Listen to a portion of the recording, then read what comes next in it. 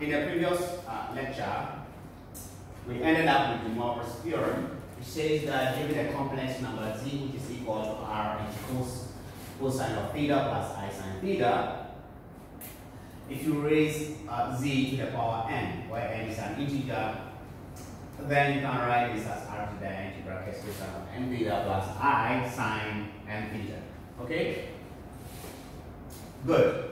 Of course, this means that, this also means that if I have cosine of theta plus I sine of theta, all of this raised to the power n will just be equal to this guy here, which is cosine of n theta, right?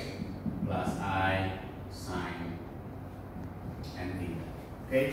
So this is also a statement of the Moivre's theorem. Yes. So in some books this is what you see, in others you see this.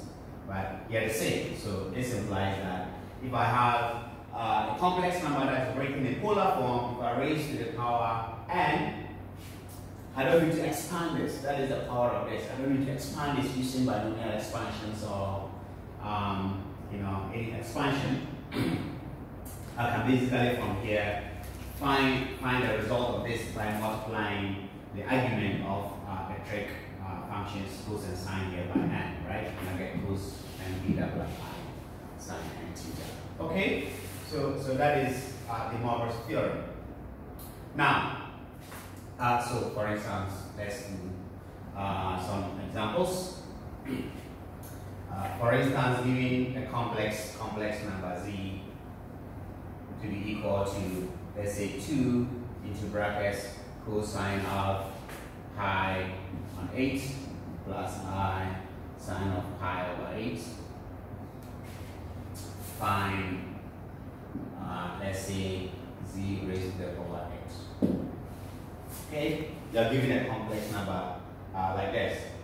Now, without the Moivre's theorem, what you do is you could write this in a standard form, right?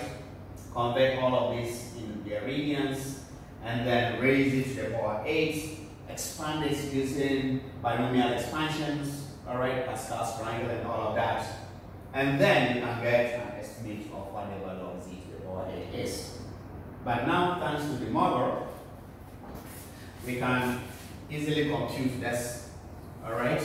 So, we already have the complex number in polar form, so it makes this easy. So, given us z to the power of 8, will just be equal to, if you like, all of this to the power 8, right? So I'm going to have 2 to the power 8. This is cosine of pi on 8 plus I sine pi over 8. This is raised to the power 8. And that's just equal to 2 to the 8. I think it's 256. Okay, you can check.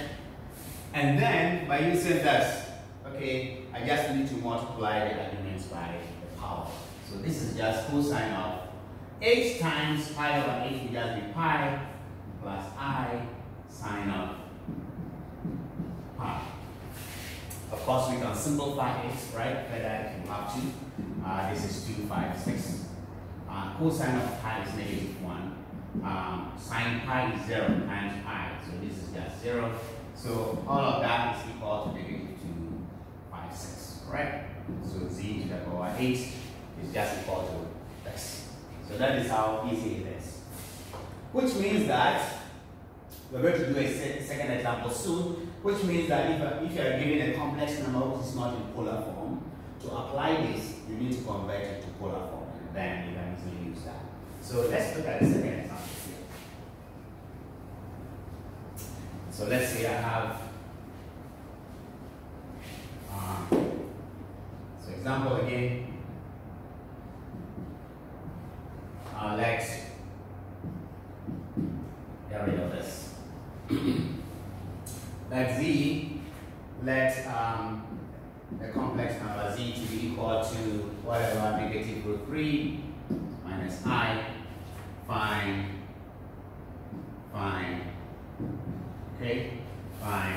z raised to the power 3. Okay, so you're given a complex number. So now it's not in polar form, but you want to find z raised to the power 3.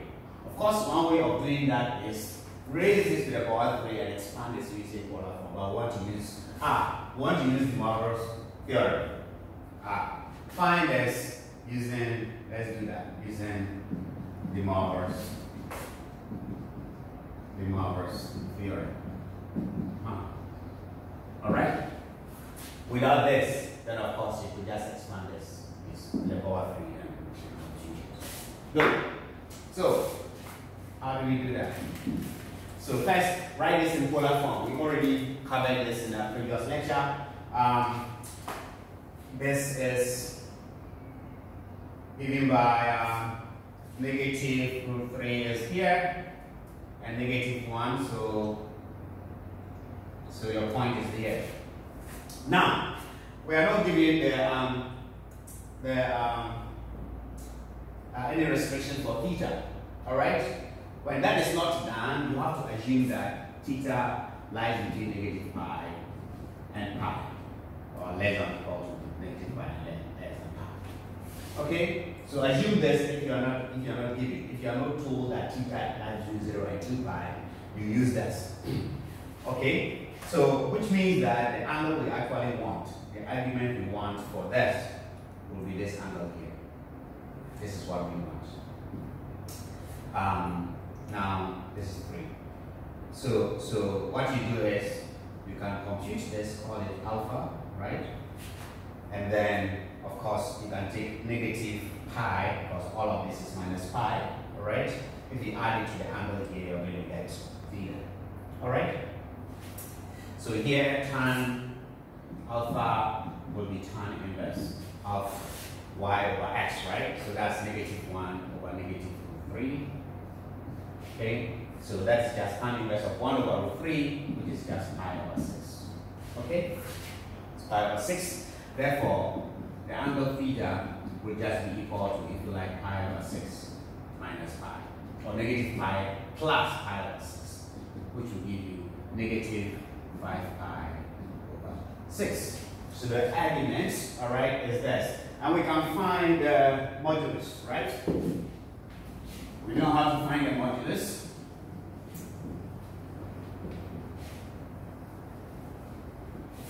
The modulus is equal to the square root of x squared.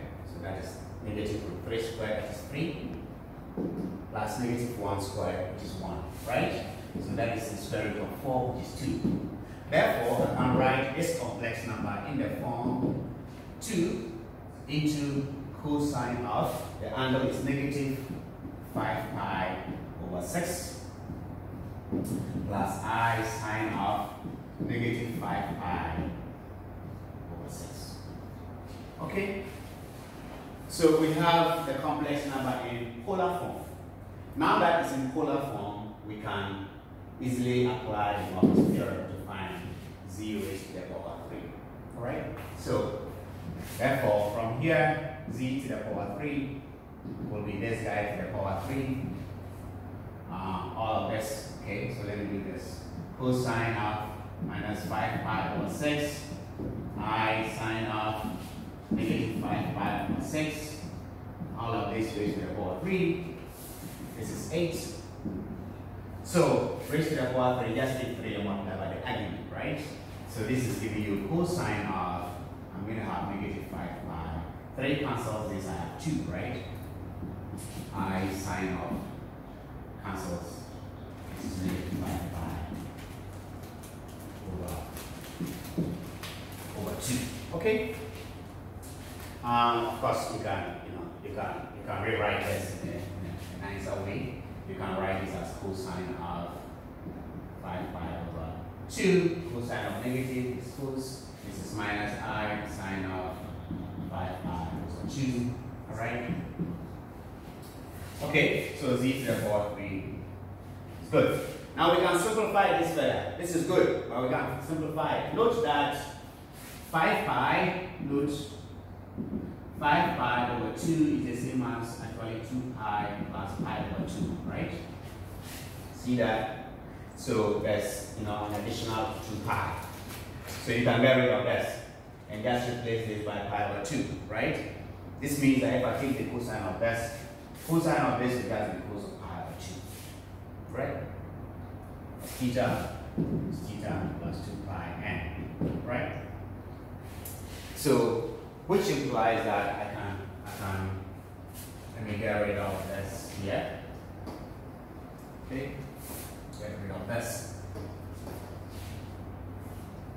Which means that I can write z to the power 3 as 8 into cosine of pi over 2 minus pi sine of pi over 2. Okay? I mean, you can simplify it if you want to. Right? Cos 90, that's 0. Alright?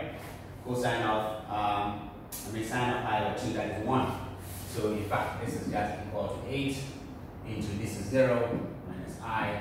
So, this is negative 8i. That is z raised to the power 3. So, we simplified it further. Alright? Good. So, that is how you apply the Moivre's theorem to find the powers of a complex number.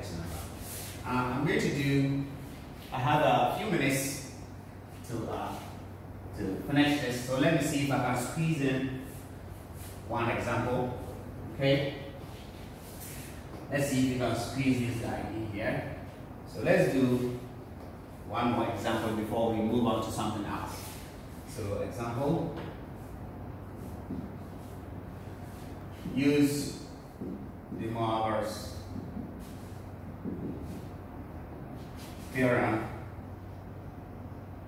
to find z to the power 9 if z is equal to 1 plus I. Alright? Okay, so do the same thing. Write this in polar form, right? R would be the absolute value of z, which is square root of 1 plus 1, that is root 2. Okay? There are modulus, the argument, right? Argument is 1 and 1.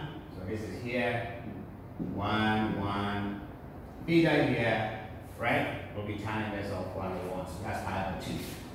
Pi over 4, I should say. So this is tan inverse 1 is pi over 4. Therefore, I can write a complex number z to be equal to the modulus, which is root 2, cosine of pi over 4, I sine of pi over 4.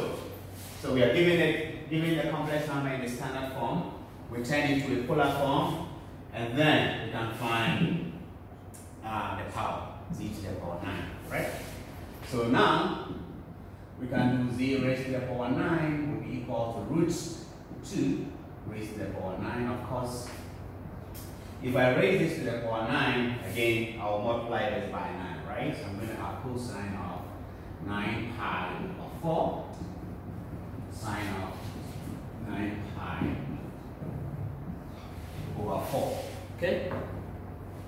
Then we can of course, simplify it from there. Roots. Well, let's simplify this first now. This you can write root 2 to the power 9 is the same as root 2 times root 2 to the power 8, right? That is square root of 2.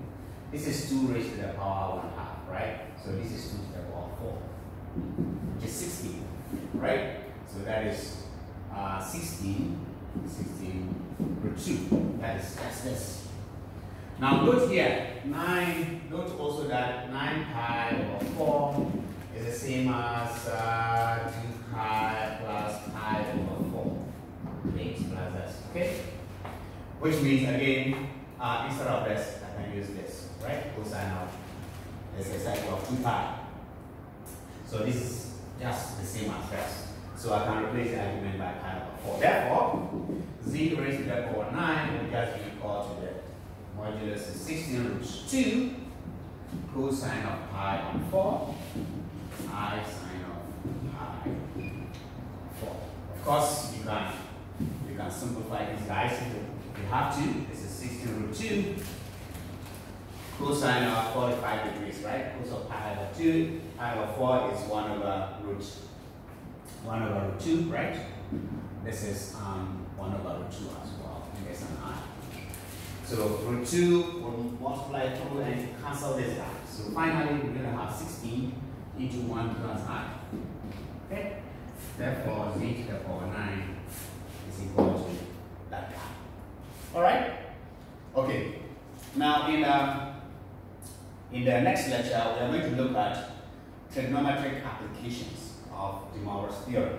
We can actually use it to prove some of the trig identities that we are familiar with. Okay, so I'll see you in the next lecture.